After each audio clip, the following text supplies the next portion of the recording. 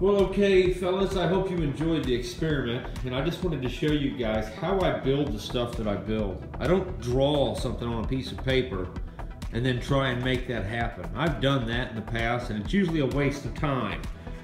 Not all the time, but for the most part, designing stuff on the fly has a lot to offer. And you've seen how I was just kind of sitting there trying that valve out in a bunch of different positions.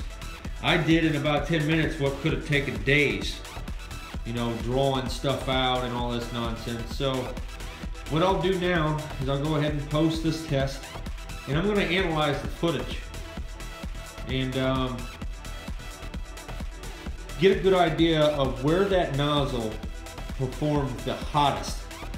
I wish I could have held it in one spot longer, but I know I was jumping around way too much. I have a bad habit of that. So hopefully this footage will give me a good idea of exactly where we're going to want to put that nozzle. So that's where I am on this build. I added this rear cavity, hoping that that would produce a swirling vortex in there to cause continual reignition of the flame, which is kind of what gave us the stabilization that we've seen this time around. You notice last time this thing didn't burn very stable at all. By adding this, we now have a rolling fireball effect going on inside of here that's helping sustain combustion.